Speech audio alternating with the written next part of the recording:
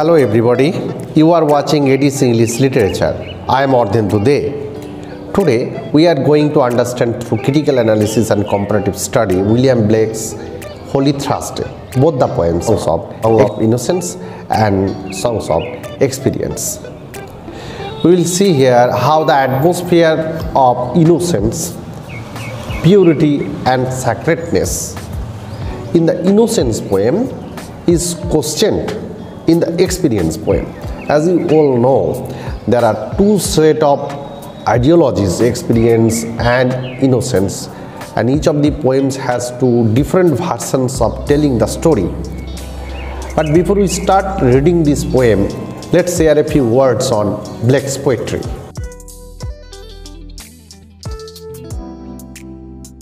William Blake is an English poet and a painter, and is best known to be one of the first figures of the Romantic movement or pre-Romantic movement, both in poetry and painting. His most notable works include Songs of Innocence and Song of Experiences that we are presently reading. It is a collection of different poems. Each of the theme is dealt in the subject of innocence and subject of experience. There is another long poem, The Marriage of Heaven and Hell and Jerusalem. These are all interesting works. Blake's poetry and work have a strong philosophical and mystical view, portrayed in a very creative and expressive form and influenced by the ideas behind the American and French revolutions. His works are notably human, the humanism or the characteristics of finding out the version of telling the civilization in its core form, that is the fellow feelings, love, humanity. Among Blake's poetry, Songs of Innocence and Experience need some clarification. Blake was a man of vision who saw ultimate truth at moments of great illumination. Vision is for him the great secret of life. His entire work, poetry or painting, is an attempt to develop this faculty of vision, so that man seems to understand and thereby justify his actions and seek a divine glory. Simply, his innocence and experience songs are his visionary judgment of life, judgment of spirituality, judgments of one's own religion or the version of one's own religion. Blake's poetry, Songs of Innocence, which was published in 1789, and Songs of Experience, which was followed after 5 years in 1794, are his best known works of poetry and have a lasting influence on children's as well as religious literature of adults. In Blake's Songs of Innocence, his extreme sense of freedom and happiness is equated with the condition of childhood. In these poems, notably most of the Innocence poems, he says that childhood is the original state of happiness, ultimate enjoyment and unity. Some songs such as the Introduction and The Lamb, these kind of poems explore the innocence of children's understanding of God and this natural world. In his Songs of Experience, which was published in 1794, is quite a deviation from that Innocence poems. He expresses his deep indignation at the hypocrisy and cruelty of the world. In The Marriage of Heaven and Hell, he affirms the reintegration of the human soul divided by innocence and experience. So that poem can be a clarification of his innocence and experience journey. In The Chimney Sweeper and The Garden of Love, that sort of poems reveal the hardship of both children and adults that they must confront in the unsettled world of experience. So simply speaking, Blake's Songs of Innocence and Songs of Experience bring out two different human states of mind. Innocence and experience are not to a separate entity of us, but rather is a unified whole whole of us, in everybody, there is a journey from innocence to experience. From that journey, each and every man must pass through. And in the natural world, seeing the world and expressing it through the terms of worldly affairs is experience, or seeing the innocence of spiritual aspects is the innocence feature. So the two human states of mind of the same person that are quite polar opposite to each other, they are polar opposite, they are interrelated.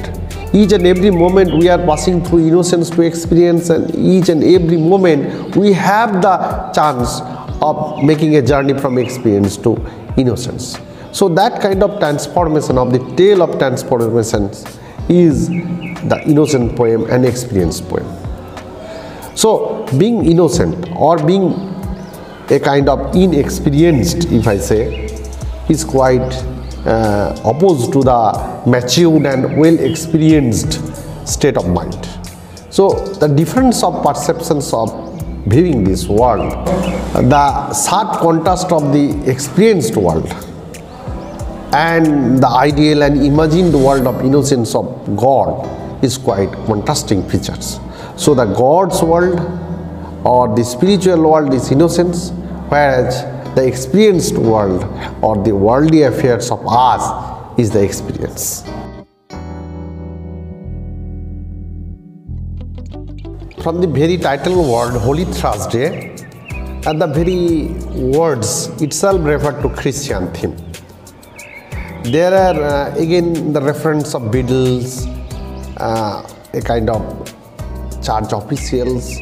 The high dome is obviously St. Paul's Cathedral, which is most venerated building where the children and their guardians present themselves for special religious services. And the little children raising their little hands towards the heaven and they're singing in praise of God. It all refers, these Holy Thursday poems are religious poems. Now, what is Holy Thursday? The Holy Thursday is for the Christian. It was on this day that Jesus Christ ascended to heaven. On Thursday of Holy Week, 4 events are commemorated. The washing of the disciples' feet, the institutions of the sacrament of the Holy Eucharist at the Last Supper, the agony in the Garden of Gethsemane, and the betrayal of Christ by Judas. The Holy Thursday referred to in the poem is Ascension Thursday, which is the Church of England and other parts of the Anglican Communion can be used as a synonym for the same feast.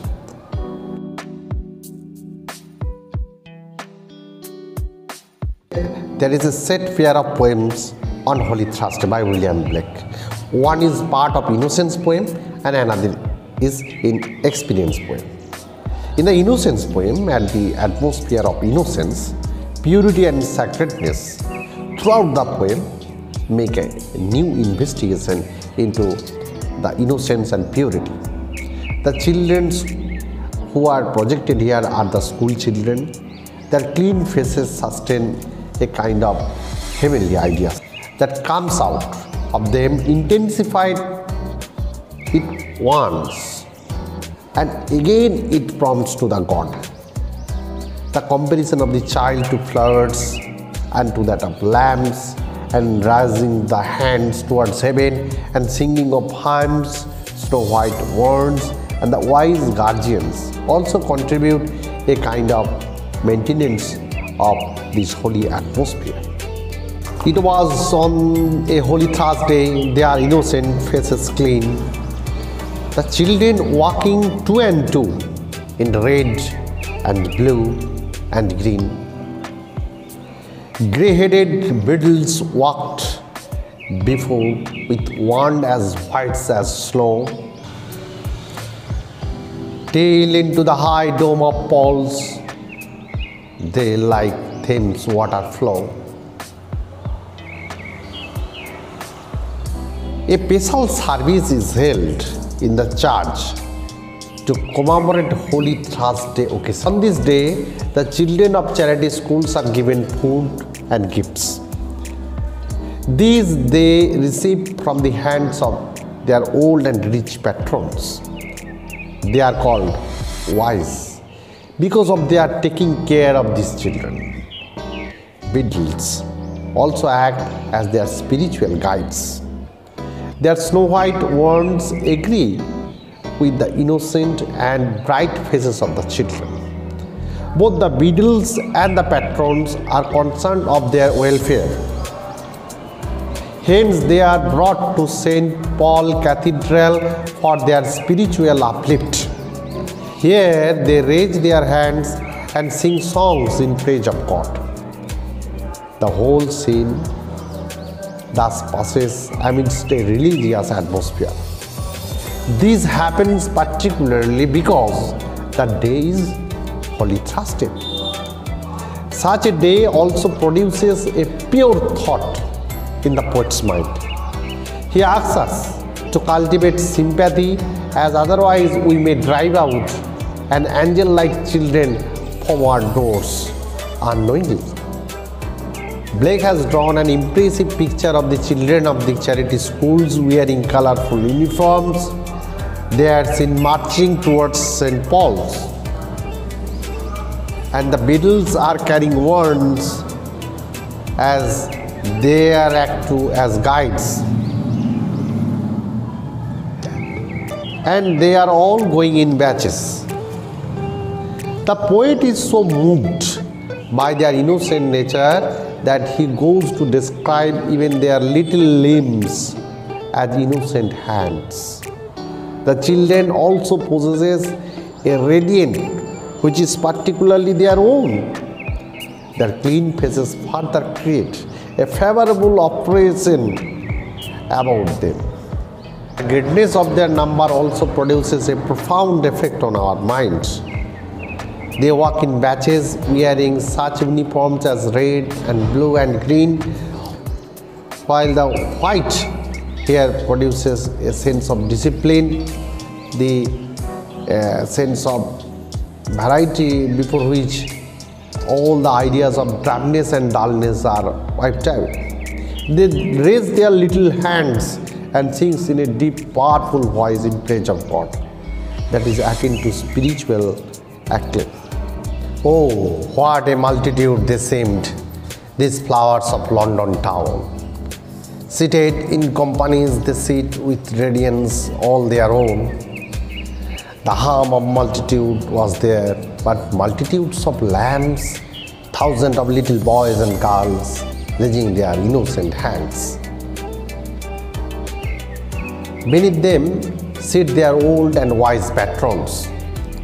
All this produces sacred feeling. In tune with this, the poet asks us to cultivate a kind of sympathy, sacred feeling. In tune with this, the poet asks us to cultivate sympathy, lest we send away an angel-like child unknowingly from our doors. Their old and wise patrons sit below them. It is good to nurture sympathy, lest one such angel-like child may be pushed away unawares. The children entering into St. Paul's like the waters of the Thames River. Again, it produces an idea of stateliness and abundance. Their freshness compels the poet to take the children up as flowers and their meekness as lambs. Now, like a mighty wind, they raise to heaven the voice of song, or like harmonious thundering, the seats of heaven among. Beneath them sit the men, wise guardians of the poor. They, it is pity, lest you drive an angel from your door. Although in another poem having the same title that I am talking about in comparative ideology, that has been included in Song of Experience, we have a different picture of the children. Here, however, we get no direct sign which can be taken or interpreted as neglect of these children.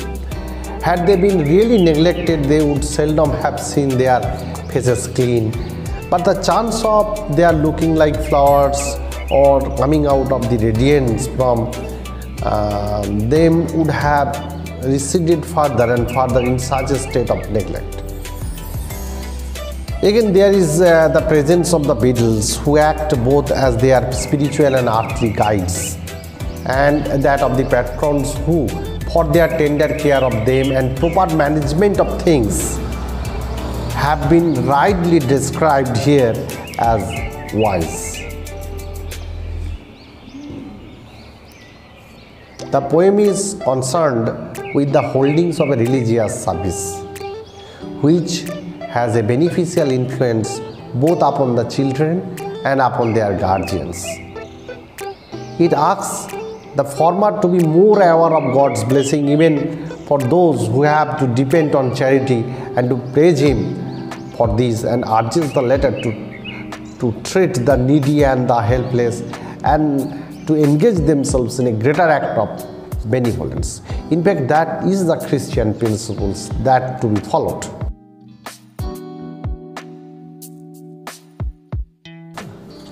Now, if we take into the experience poem, I am just quoting few lines first. Is this a holy thing to see? In a rich and fruitful land, babies reduced to misery, fed with cold and usurious hands. The primary objective of this poem, particularly this experience poem, is to question the social and moral injustice. That social and moral injustice questioning is missing in Innocence poem.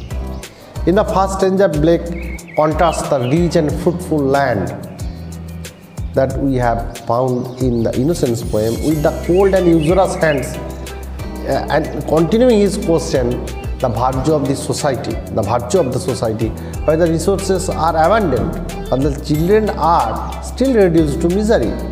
Why? As you all know, on Ascension Day, service was held in St. Paul's Cathedral for the poor children of London's charity schools. Now, the appreciation of the wise guardians of the poor that it mentions, thus advertising their charity, may not be wholly shared by Blake's piper, the supposed narrator of the Song of Innocence that we will find. In their state of innocence, children should not be regimented, rather they should be playing blithely on the echoing green. The children in the poem assert and preserve their essential innocence not by going to church, but by freely and spontaneously, like a wind, raising to heaven the voice of the song. With his Holy Thursday of the Song of Experience, Blake's bard clarifies his view of the hypocrisy of the formal religion and its claimed acts of charity. He sees the established church hymn as a sham, suggesting in following few stanzas that the sound which would represent the day more accurately would be the trembling cry of a poor child. Is that trembling cry a song? Can it be a song of joy? And so many children poor, it is a land of poverty. The poet, now Blake says here, we find Blake as a critic. The state that although England may be objectively a rich and fruitful land, the unfeeling, the profit-oriented power of the authority that designed for the innocent children suffer within its eternal winter. The biblical connotation of this rhetorical opening points us towards Blake's assertion that a country whose children live in want cannot be described as truly rich. Here he puts the questions. With the apparent contradiction of the two climactic opposites existing simultaneously within this geopolitical unit, we are offered a metaphor for England's man-made two nations, the poor and the affluents. And their sun does never shine, and their fields are bleak and bare, and their ways are filled with stones, it is eternal winter there. If children are not providing food, if children are not taken care of, is it a summer? Is it a spring? No, it's a winter. For wherever the sun does shine and wherever the rain does fall, baby can never hunger there, nor poverty the mind appeal.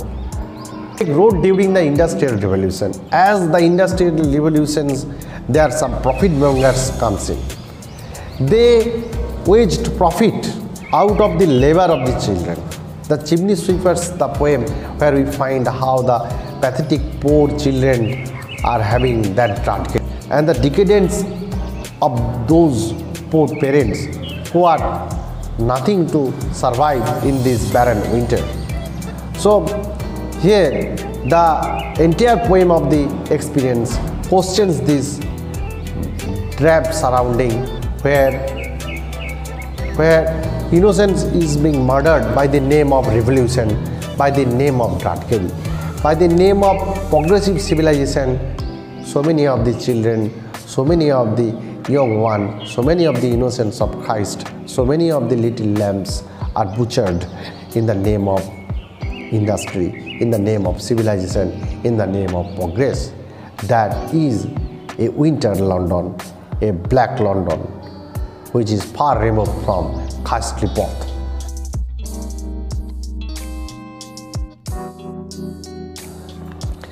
So I think you have got the meaning of these two poems and a little bit of comparative understanding of these two poems. I think your understanding will benefit you to further reading, and if you find any of the questions in way of your understanding these poems, you can just ask me here. I will try my best to give answers. Like, share, comment, and obviously subscribe to my channel to get this kind of posts and further. Bye bye.